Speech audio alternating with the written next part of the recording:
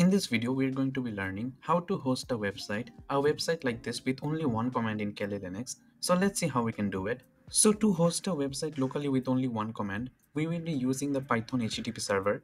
Now you might be wondering, what is a Python HTTP server and why as a hacker you need to learn it? Suppose during your penetration testing, you get access to a machine. After gaining access, you want to transfer some files from your target machine to your own machine. With the Python HTTP server, you can easily do that with only one command. Also, suppose if you made a website and you want to do development and testing on that website, with the Python HTTP server, you can easily do that like I did earlier. But first, let's see how we can transfer files from one machine to another machine, and then we're going to learn how to host our own website. As you can see, in my desktop, I have two files, users.txt and passwords.txt. I also have one directory. Inside the directory, I have another file called file.txt. What I want to do right now is transfer these two files and this directory to another machine in the same network, and to do that we need to host our desktop directory as the web server.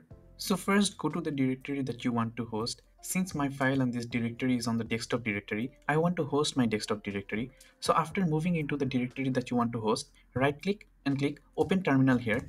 I can confirm I'm in the desktop directory right now. In this directory, I will type the command python space -m space http.server and press enter. And I can confirm that the web server is hosted on port 8000. So I will open up my browser and go to localhost port 8000 and press enter.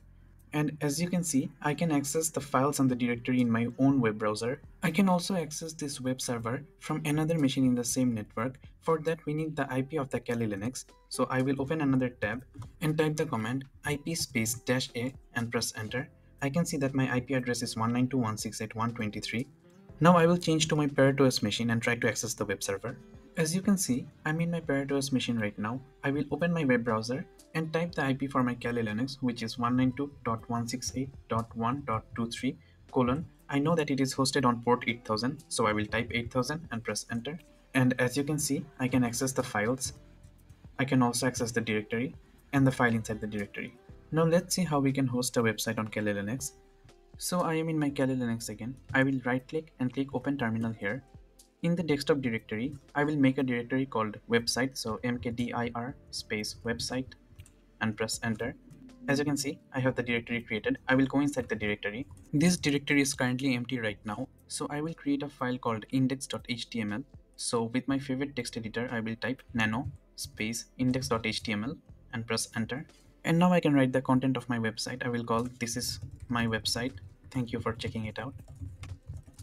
I will save the file with Ctrl+O at the same time on my keyboard and press enter. Then I will quit the file with Ctrl+X. And now I can see index.html file has been created inside this directory. So I will now use the Python HTTP server command to host this directory. So python space -m space http.server. This time I'll host it on port 100. So I'll type 100 here and then press enter. Now if I open my browser and go to localhost 100 and press enter, I can see my website has been hosted locally. Now this is a very simple website. You can build much more complex website with CSS. I will show you with one simple example. I have another directory called teamdog. Inside the directory, I have the contents of my website like CSS, images, and the index.html file. So I want to host this website. So I'm in my desktop directory right now. I will move to the teamdog directory with the command cd space teamdog. Here I will type the Python HTTP server command again, python space -m space http.server. This time I will host it on port 200 and press enter. And if I open my browser again and go to localhost 200, I can see my website is hosted. I can also access this website with my another machine. If I go to the IP address 192.168.1.23 : 200 and press enter, I can see I can access the website. So that is how you host a website on Kali Linux with only one command.